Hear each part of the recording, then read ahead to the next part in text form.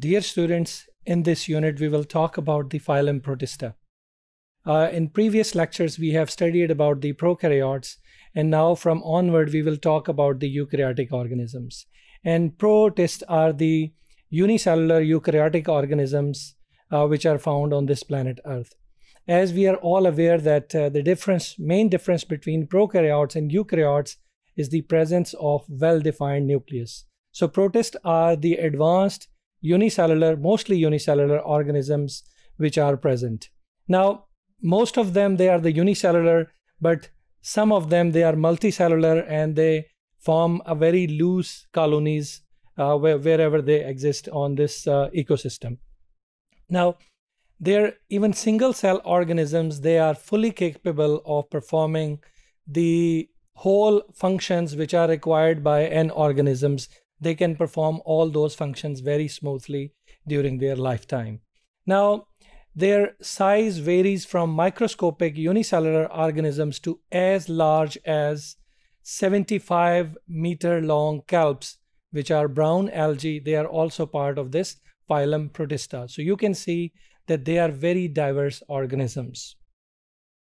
Now, the unicellular protists, they often form colonies which are very loosely bounded organisms, which are not like plants and animals, which they have a very precise and very organized uniformity of multiplex organisms. They are very loosely bounded and they perform simple beneficial functions in these loosely bound colonies.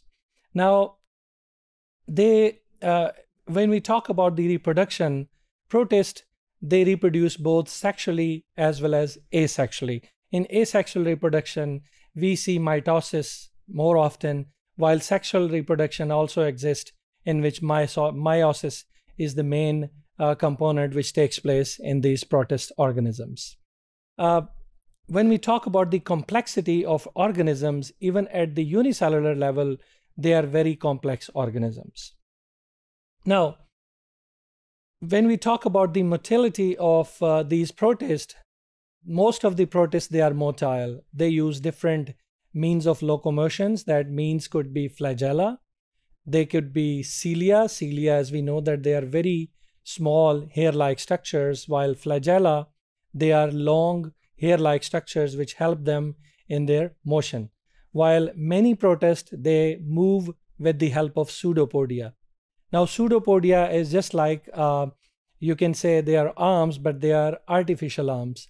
They have simple, very delicate cell membrane which protrudes or bulge outside and help them in movement from one place to the other place. Now, when we talk about the mode of nutrition in protists, most of them, they are photosynthetic organisms, but many of them, they also live heterotrophic life. In the heterotrophic mode of nutrition, they use different means. We will study in other lectures how they obtain their foods, while some of the protists, they live a life of parasites. Now, these protists, they grow during their life cycle in different variations, which we will study in the later units.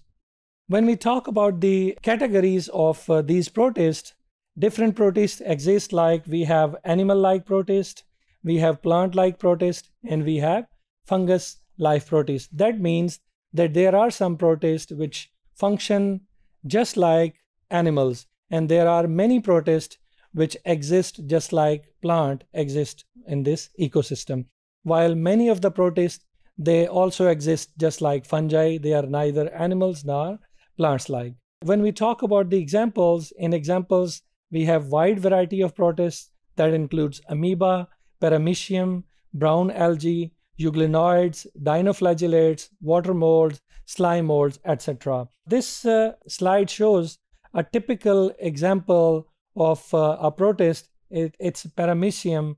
Paramecium is a unicellular protist which roam around freely in the water bodies, and you can see the typical structure of this paramecium body.